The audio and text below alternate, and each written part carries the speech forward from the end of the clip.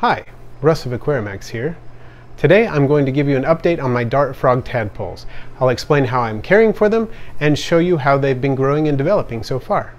Now, just in case you missed my earlier video on the tadpoles, my male began carrying the baby tadpoles on his back, and then I put in a small deli cup for him to deposit the tadpoles in. And I have since collected 3 tadpoles. Here's one right after he deposited it. And then once he has deposited the tadpoles in the small deli cups, the 2-ounce deli cups, I transfer them to a larger 32-ounce deli cup with more water in them, like the one you see here. The tadpole in this deli cup has actually been growing out for quite a while. The unfortunate thing about putting them in these deli cups is that they're not very transparent. They're just kind of translucent, and so it's hard to film through them. But there is a clump of moss in the deli cup, along with what is mostly distilled water, but I do add about 1/10 filtered tap water. It's been filtered through carbon, and that adds some minerals because my tap water is actually pretty hard and alkaline. And I've temporarily put this tadpole back into the 2-ounce deli cup just for visibility. And basically, for the first month or so, the tadpoles just change in terms of size. There's not a whole lot going on in terms of development other than size, but as you can see here, there's quite a bit of a size difference between the tadpole when first collected and the tadpole about a month later. Care for the tadpoles is really incredibly simple.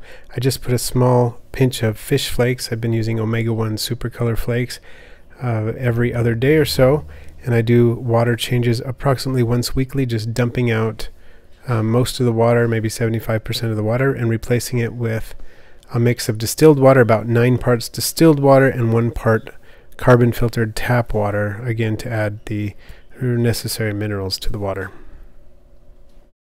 The first developmental difference that really becomes apparent is the beginnings of the hind legs. You can see some very small hind legs on this tadpole. I moved it to a glass container temporarily so you can see, and in this shot you can see just the little stubby back legs starting to form there.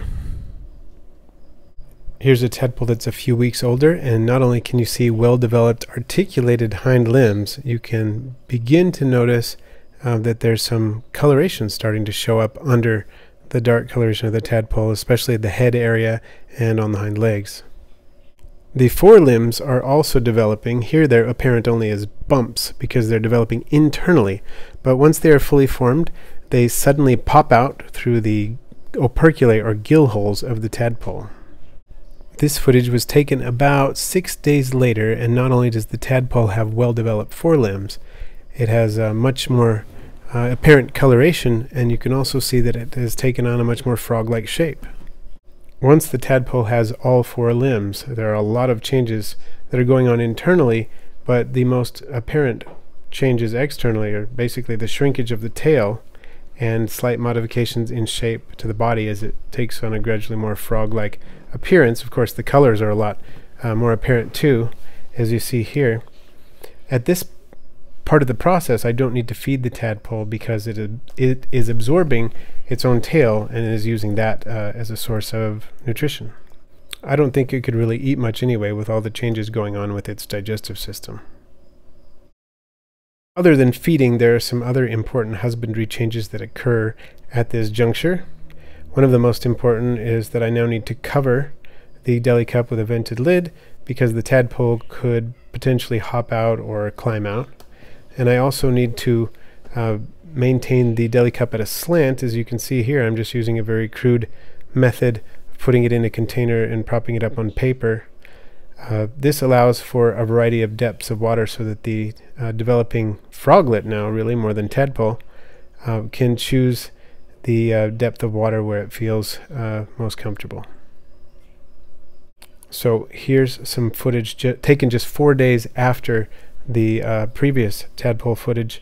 You can see that it's really even more of a froglet in shape. It's got brighter, more vivid coloration, and its tail is a little shorter as well. So it won't be long before it loses the tail entirely, at which point it will be a fully metamorphosed froglet and will be ready to be moved to a terrestrial setup. Thanks for watching today. I post videos every Friday, all on aquarium and vivarium pets. Please feel free to rate, comment, share, and if you haven't already, subscribe. And then click the bell icon so you don't miss my next video.